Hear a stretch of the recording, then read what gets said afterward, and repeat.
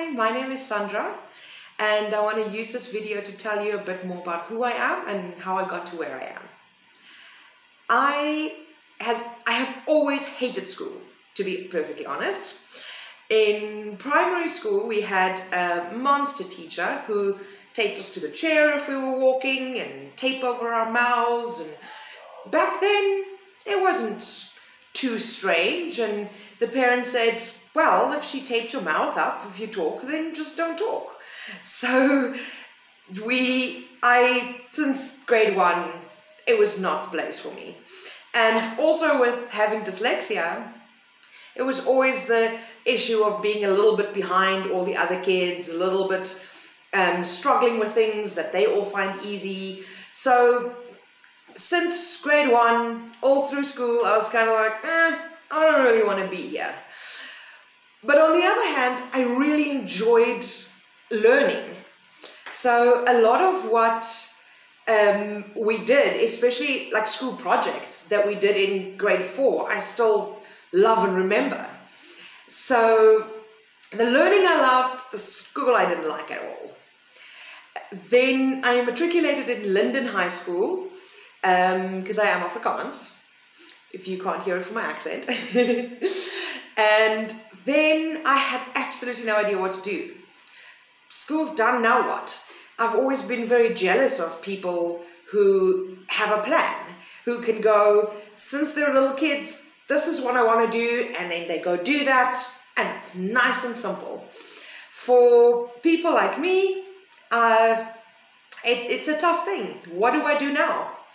So I went to study, but I literally, in the line of registering for class, I picked my subject and decided, okay, I'm going to do psychology, and then stood there going through the book going, what other subjects? Ooh, what's this? Ooh, what's this? And then my other major was anthropology, that I only figured out there in the line what anthropology is. And I actually ended up enjoying it very, very much. While I was studying, I worked as a tutor, like many university students do, and I found that I really had a knack for it and enjoy helping the kids, especially those who struggle in school like I did and who don't like being in school like I did. So after school, I decided to move to Cape Town. As a kid, we kind of moved up and down between Joburg and Cape Town, so I was like, yeah, let's go back there. Then I studied anthropology, so I did my anthropology honours through UNISA and tutored all the way through. Now, anthropology honours is done, and there's really nothing much you can do with an anthropology honours degree, so then we get to the next point of, oops, now what?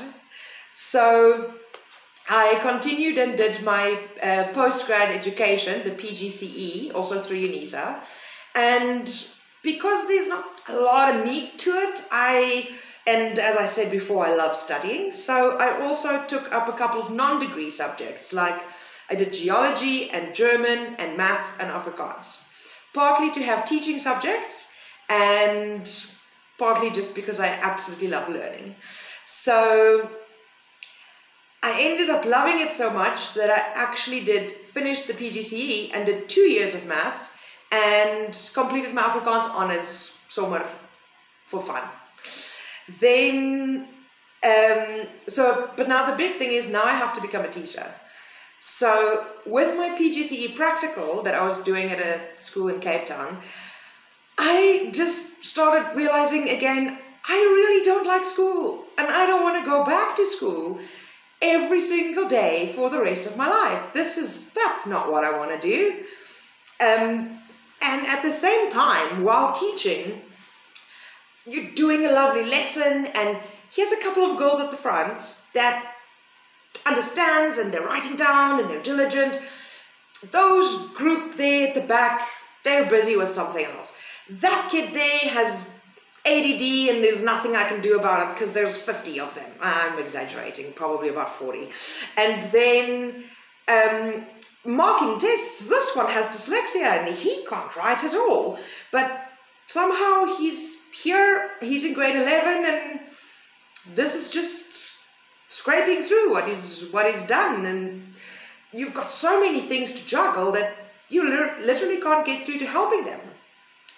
And at the same time, there was an assault at the school where one of the learners attacked another and ended up in hospital, and that just sealed the deal.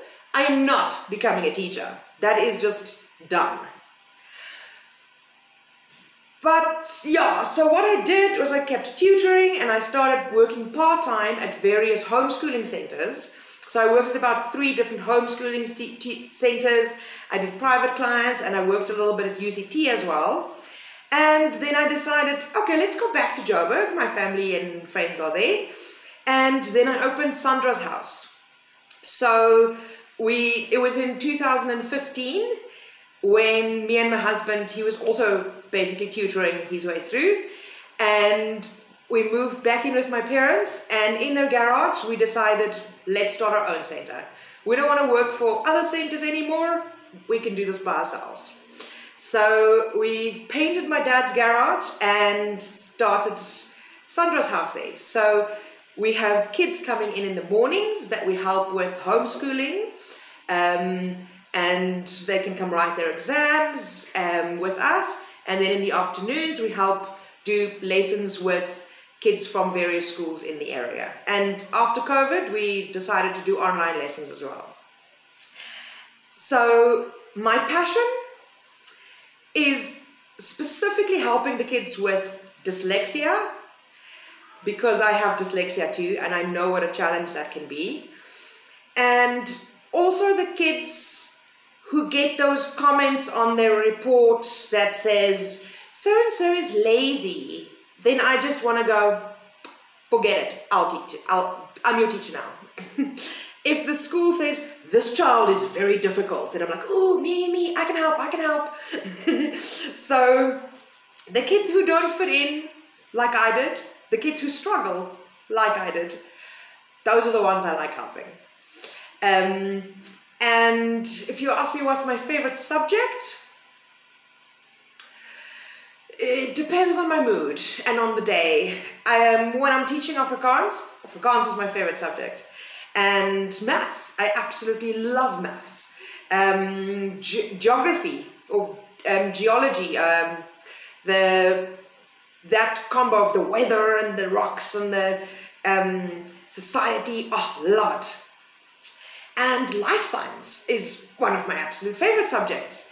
Then history, I mean, how can you even call yourself a person if you don't know your history? Where did we come from? Why is this happening?